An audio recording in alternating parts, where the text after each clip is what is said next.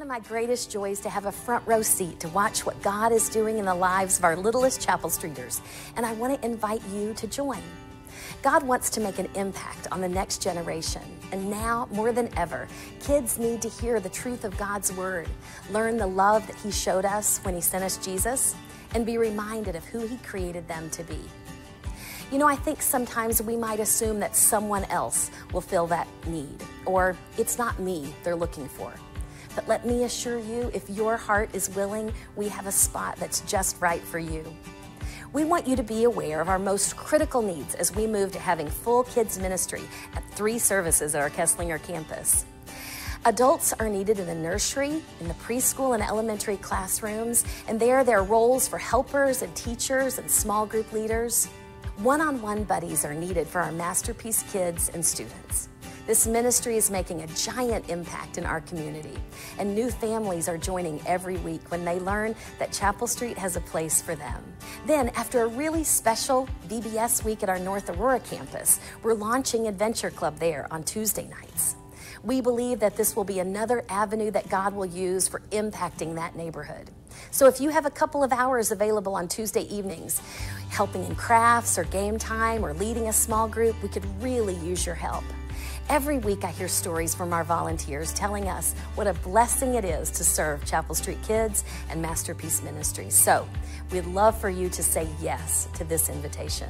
And there's a kiosk right outside in the lobby. Folks there that will help you find a spot that works for you.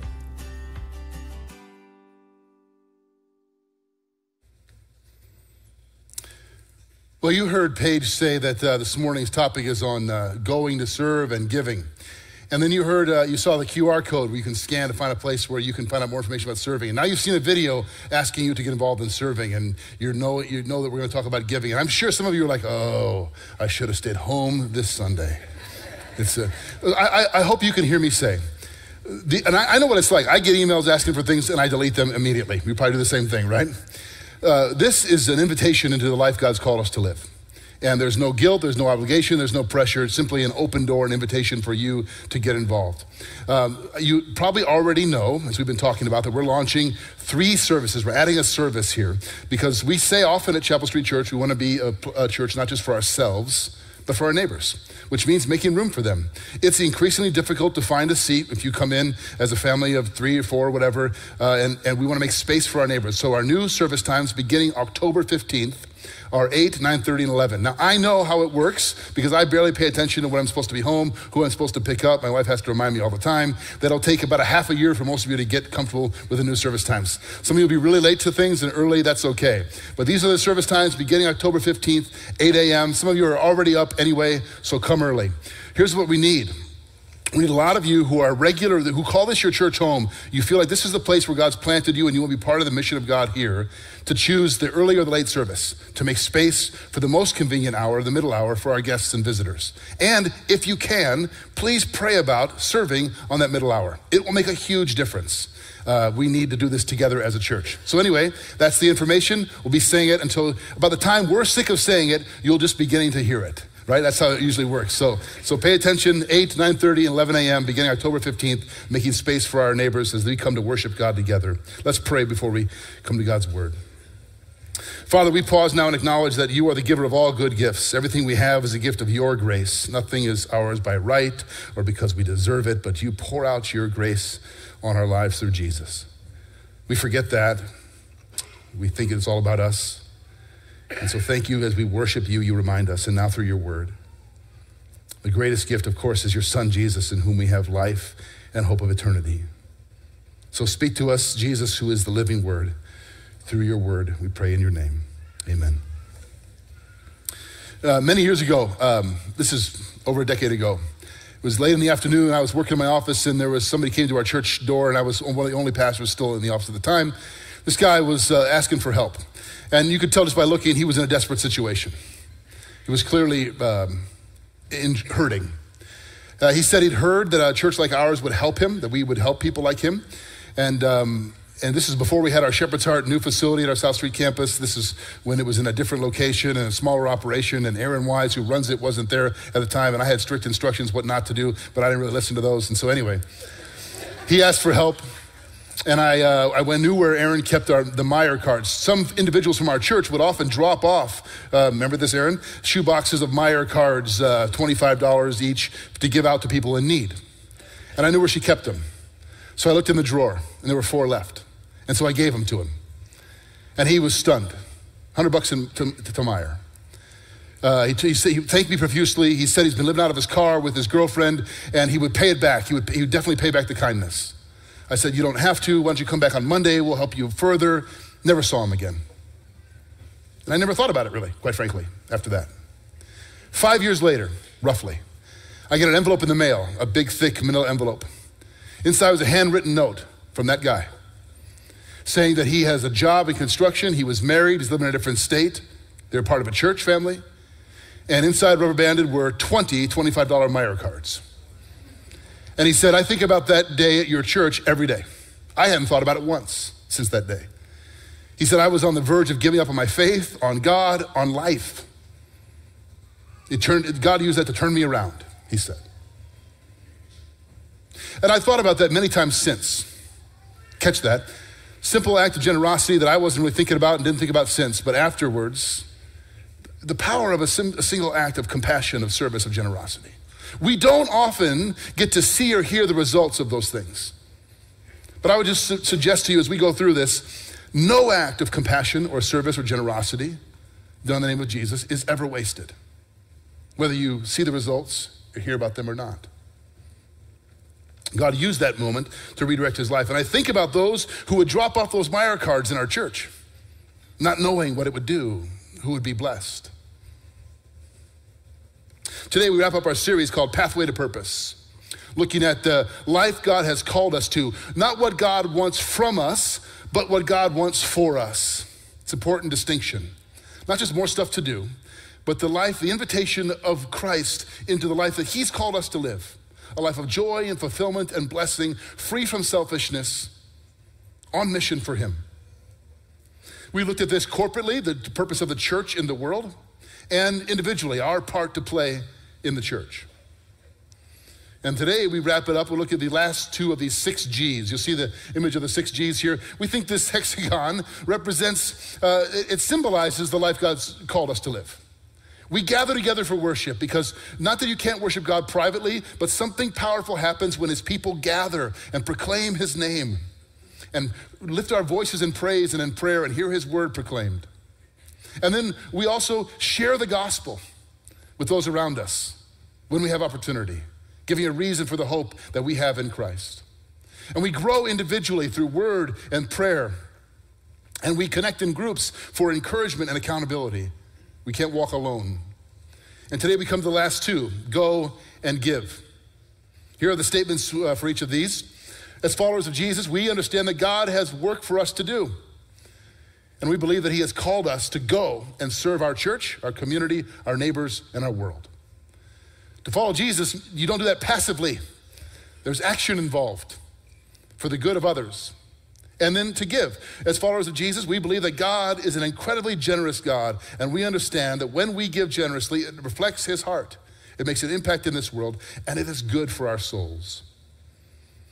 Years ago, we preached a series called Generosity, and the tagline was, some of you will remember this, freedom from smallness of heart. I love that definition. Generosity lies at the heart of everything God has done and is doing in the world. For God so loved the world that he gave. He gave. What did he give? His only son. That whoever believes in him should have life. He gives an invitation to life through his son Jesus. In Mark 10:45, Jesus puts it this way. For even the Son of Man did not come to be served, but to serve, and to give his life as a ransom for many. He did not come to be served, but to serve and to give his life as a ransom for many. At the heart of Jesus' mission in the world is service and generosity. I came to serve, not to be served. All the pagan gods, the Roman gods, the Greek gods of the time, it was humanity serves divinity. But Jesus says, I came to serve. Divinity serving humanity. A complete reversal. And to give his very self. So if we are going to follow him, how would we think we get a pass on this? To live like him in the world, at the heart of our mission, which is his, is to serve and to give. These two words encapsulate the heart of Jesus. Whenever and wherever the church has been vital and influential in the world, it has been service and generosity at its heart. That has been the case from the very beginning.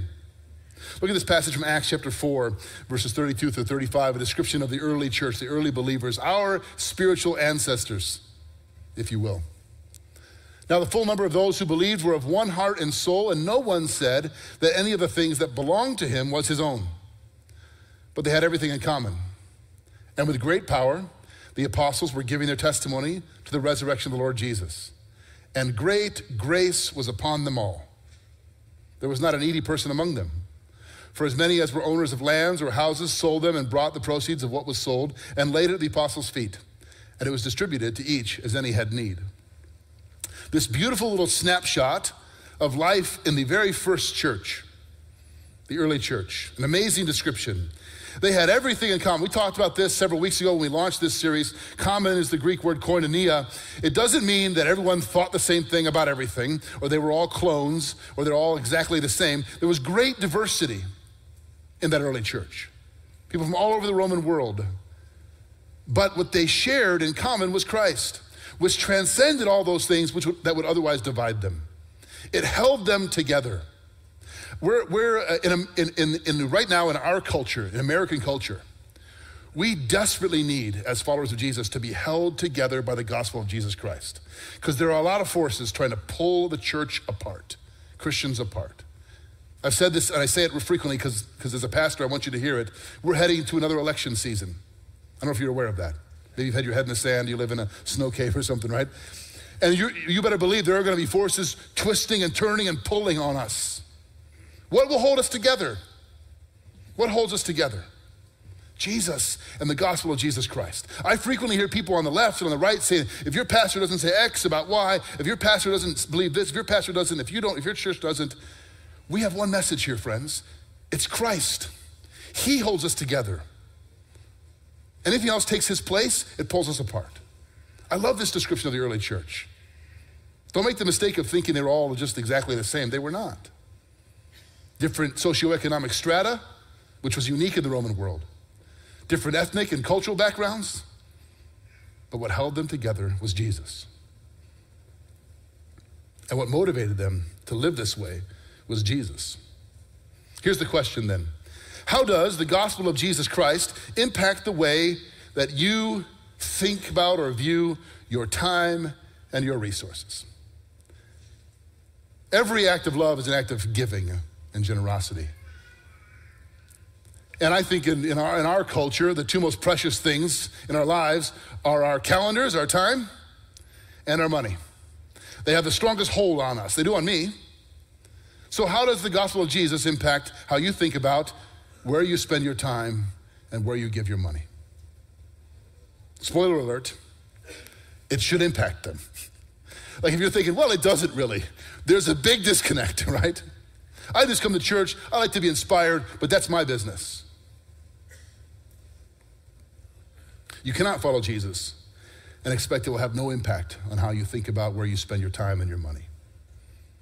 Okay, first, a little backstory to this part in Acts 4, beginning of chapter 4. So Peter and John, they are arrested by the Sanhedrin. This is the Jewish high council that strong-armed Pontius Pilate into crucifying Jesus. They're the most influential religious and political, cultural leaders in Israel at the time, in Jerusalem certainly. Peter and John are arrested and put on trial. They're warned and threatened with their very lives for preaching in the name of Jesus.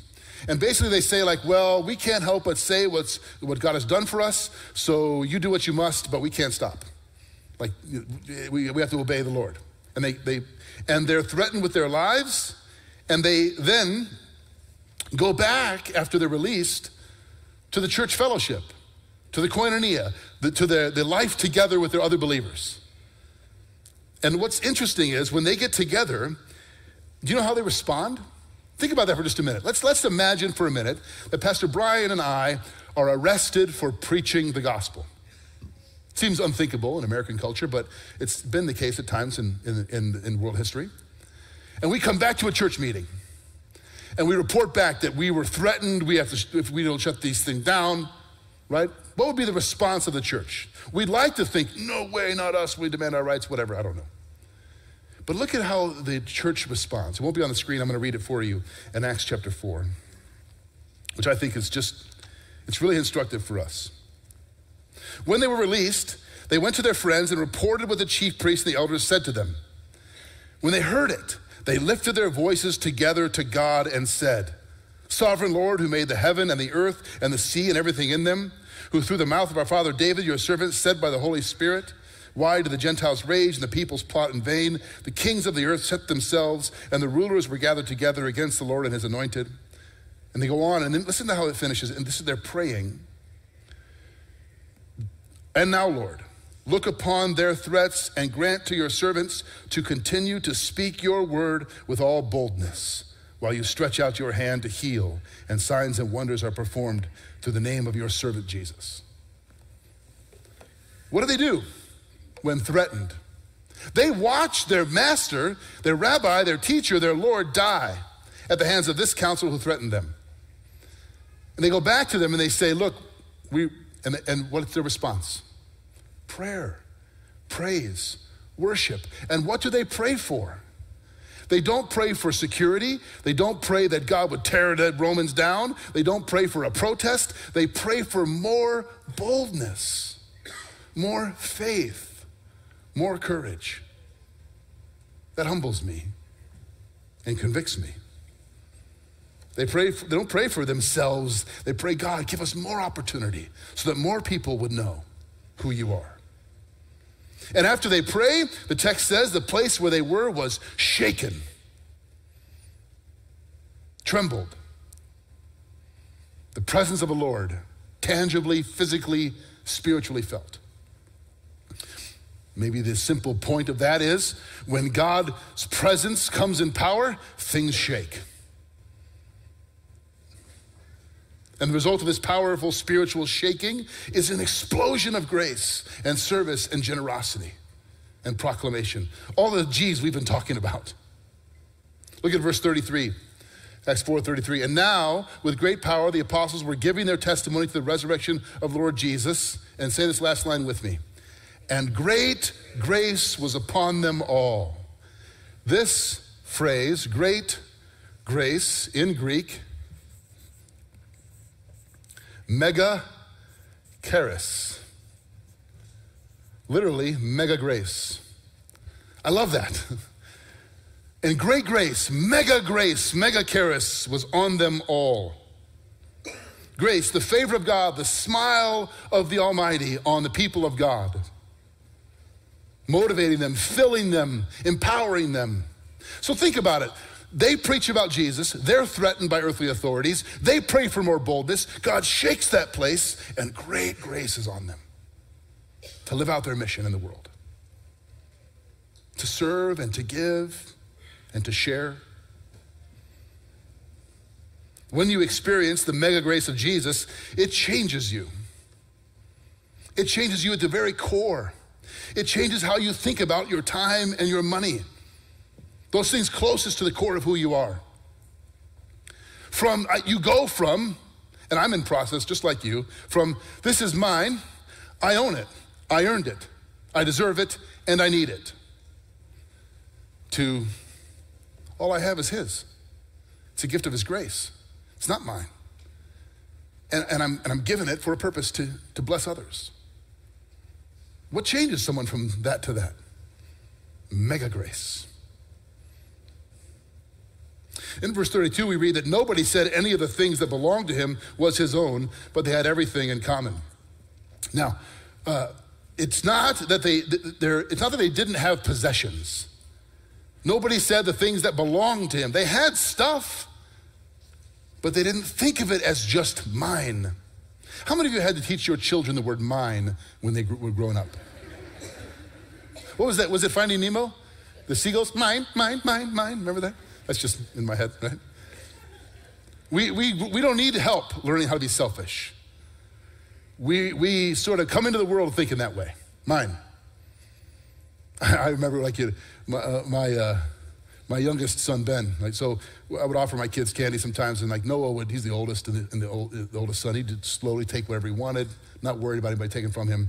My daughter, Hannah, well, she's the favorite, middle child, and the only daughter, so she gets what she wants, But Ben being the youngest, he would look around, who's coming, just grab it and run, right? Mine. Protect yours. It's in us. So this is not some sort of a biblical case for socialism. Socialism says what's yours is mine. But koinonia, grace, says what's mine is yours.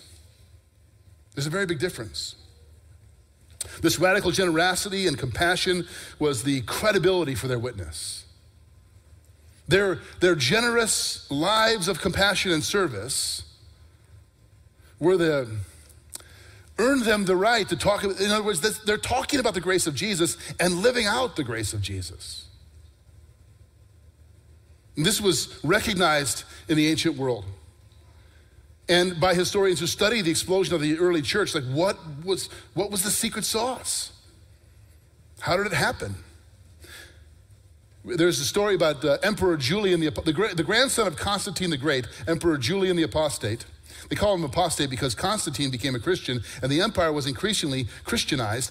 But he was the grandson of Constantine the Great, and he led a campaign of sorts to bring back paganism. He was not a Christian. And he was observing that the Christians were growing despite his efforts. And it annoyed him to no end. And we have a portion of a letter, a missal he wrote to a pagan priest, basically saying, if we want to succeed in this project of reinstituting paganism and the Greco-Roman gods, then we have to behave more like the Christians. Here's a portion of that letter. We ought then to share our money with all people, but more generously with the good and with the helpless and poor, so as to suffice for their need. And I will assert, even though it be paradoxical to say so, that it would be a pious act to share our clothes and food, even with the wicked. For it is to the humanity in a person that we give, not to their moral character. Hence, I think that even those who are shut up in prison have a right to the same sort of care, since this kind of philanthropy will not hinder justice. Think about what he's saying there. Where's he getting these ideas? For it is disgraceful that when no Jew ever, he referred to the Christians as Jews because it was a sect of Judaism, and the Galileans, when no Jew ever has to beg, and the impious Galileans support not only their own poor, but ours as well. All men see our people lack aid from us. Essentially, he's saying, look, if you want to win people's affections and a right for your message of paganism, you got to behave like the Christians. Because they're taking care of not only their poor, but ours as well. I think this is fascinating. Let's live like the Christians. Where's he getting these ideas? Why are people listening to these strange Christians? Because of the way they live. Their lives of service and compassion and generosity. Because they go and they give. This is what you do when you experience the mega grace. That's the portion I think Julian was missing. Look back at verses 34 through 35. There was not a needy person among them, for as many were owners of lands or houses, sold them and brought the proceeds of what was sold and laid at the apostles' feet, and it was distributed to each as any had need. Not a needy person among them. Deuteronomy chapter 15 tells us that in the people of God in the Old Testament, there was a process, a system of canceling of debts and of care for the poor within the people of God. That our compassion and generosity starts here. And I think sometimes as Christians, we care about the poor out there or the needy out there. Inside the family of God, we should care for one another's needs and also extended to the world. In the community, we see that there are wealthy people selling possessions and giving it to the apostles. So they're not arbitrarily deciding who gets what. They're bringing it to the leaders of the first church and asking for a system of distribution to care for the needs of the poor. And there are people in need, relatively poor, receiving financial help. Rich and poor together in community, koinonia. Scott Sauls says this, he writes this, Christianity always flourishes most as a life-giving minority, not as a powerful majority. It is through subversive countercultural acts of love, justice, and service for the common good that Christianity has always gained the most ground. I want you to hear that again.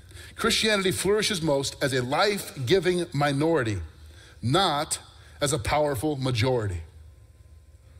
There's a lot of talk in American culture today about the loss of religious freedoms and our rights. And I would be the first to acknowledge that there are concerning trends in the culture. But don't forget, our history as the people of God in the world is not as a powerful majority, but a life-giving minority. We should not fear it. It's where we come from. Gracious, compassionate, gospel-proclaiming, fearless in our service and love, often from the margins, that wins people, that makes the biggest impact. And these early Christians were simply responding to the great grace in their lives. This is always the best motivation for giving and for generosity. Barna Research did a study of the state of giving in America for charitable giving in general, but specifically Christian giving, but it looks at just generosity across the spectrum. And there are lots of things to make you feel less optimistic, but a couple of really, I think, hopeful statistics from this study, which in 2021 I read in its entirety. We'll see them here. Reasons U.S. adults give. Why do you choose to give? I don't know if you can see this or read this from where you are, but on the far left is I give because of who I am. The other reasons, because of the ministry asking, because somebody asked me. Because I give because of why I'm asked. It sounded good to me, the reason. I give because of the person, my relationship with the person asking. I give because of how I'm asked. All of these are about the asking. On the left column, which by far and away is the greatest motivator, is because of who I am. That's a hopeful sign. I give because I've been changed. This is who I am. I serve a generous God, and He's changed me. I want to live a generous life. Nothing is stronger than that motivation. In the next slide, 54% give because they've received generosity. They've been the recipient of someone else's, like the story I opened with. Somebody was generous, extravagantly, radically generous to them.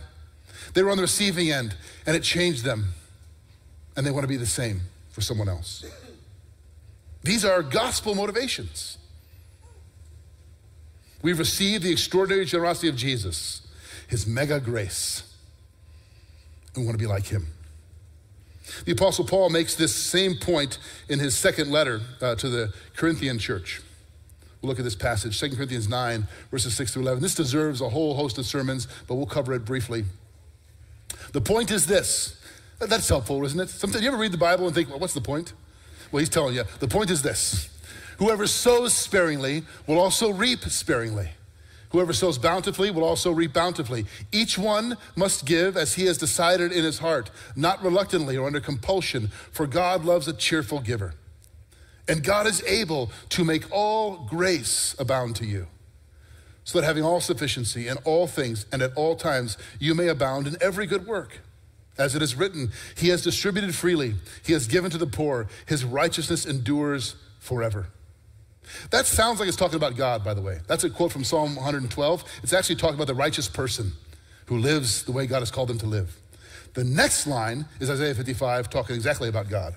He who supplies seed to the sower and bread for food will supply and multiply your seed for sowing and increase the harvest of your righteousness. You will be enriched in every way, to be generous in every way, which through us will produce thanksgiving to God. Paul could really write. God's generosity toward us is for the purpose of our generosity to others. The point is this. Notice some of the words that he uses here. He uses negative words, sparingly, right? And he uses reluctantly, under compulsion, for the negative side of giving. But he contrasts that with different motivations. Bountifully. In his heart. cheerful, abound, all sufficiency. Paul's contrasting two different motivations here for giving. Which do you think best describes how most people think about a sermon on money? I don't think I'm reaching too far. I think most people, when they come to a church and they hear the sermon on money, their defenses go up. We think someone's going to make you feel guilty, obligated, grudgingly. There's nobody standing at the back with a bucket trying to make you give. But I want you to do a little self-examination of your own heart. Which list of words describes how you feel about it? Which describes what God actually wants for us? Friends, God is not after your money. He doesn't really need it. He's after your heart. But he knows that our money and our time have a hold on us, and that's why Jesus says, where your treasure is, there your heart will be also. The word for cheerful is a Greek word, hilaros. It does not mean hilarious. It means free from guilt or not begrudgingly, but full of grace. So how do you become a cheerful giver? Well, he says, God is able to make all grace abound to you. Having all sufficiency, he will multiply and increase the harvest of your righteousness. Sadly, some preachers have tried to sort of twist this, I think, into a false meaning. That if we give to God, then he gives to us extra. Like I give, usually to some online ministry, right? And then I receive. And God will bless me with a miracle, with more money. But that is not the motivation order that the New Testament authors talk about. Which doesn't mean there aren't benefits for generosity. There's always blessing in serving others and in giving. A great book I read last year called The Paradox of Generosity. Here's a quote from that book. A variety of kinds of practices of generosity are positively and significantly associated with 5 important good life outcomes. Giving money, volunteering, being relationally generous, being a generous neighbor and friend, and personally valuing the importance of being a generous person are all significantly positively correlated with greater personal happiness, physical health, a stronger sense of purpose in life, avoidance of depression, and a greater interest in personal growth. Just the study alone says, regardless of why or what's behind it, just being generous is good for your life. So there are blessings in being a generous person, but the point that Paul is making here is you don't give so that you get a better life. That's the wrong way to think about it. Maybe this little drawing, if we go to this next screen, will help us. Paul, essentially it works like this in the New Testament. God pours out his love and his mega grace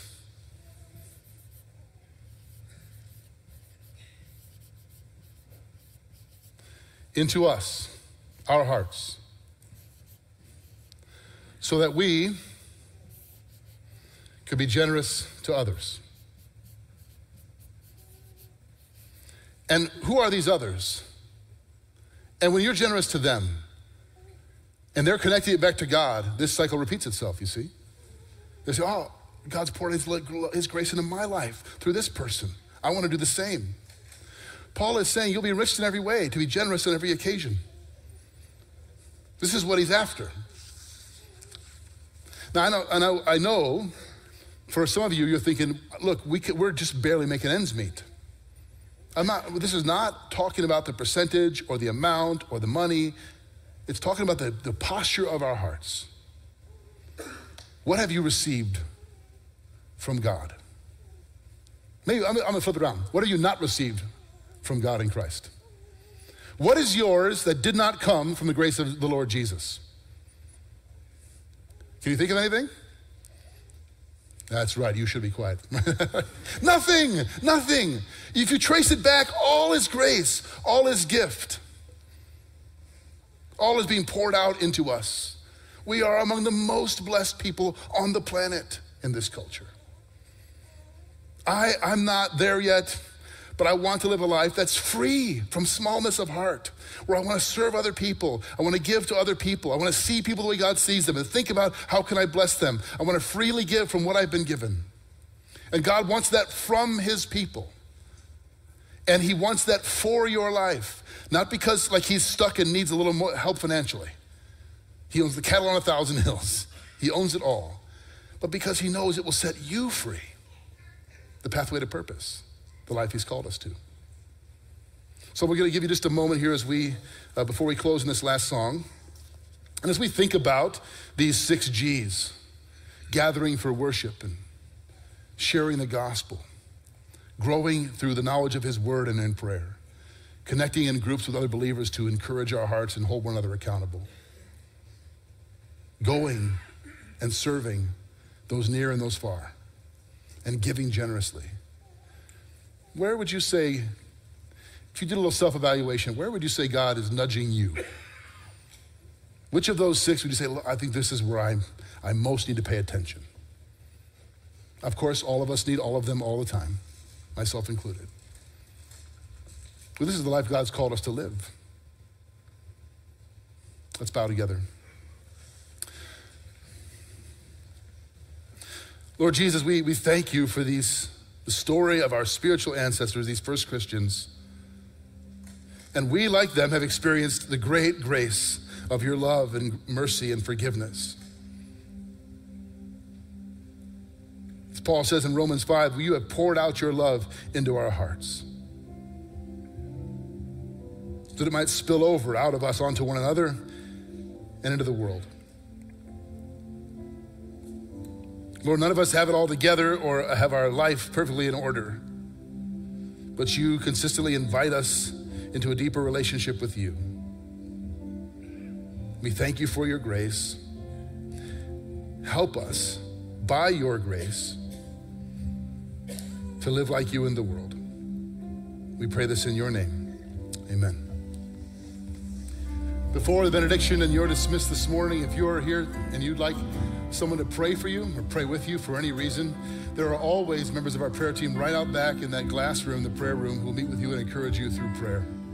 Now, brothers and sisters, may you go filled with the grace, the mega grace of the Lord Jesus Christ, that you would be enriched in every way, to be generous on every occasion, and through it, thanksgiving to God. Amen. And go in peace.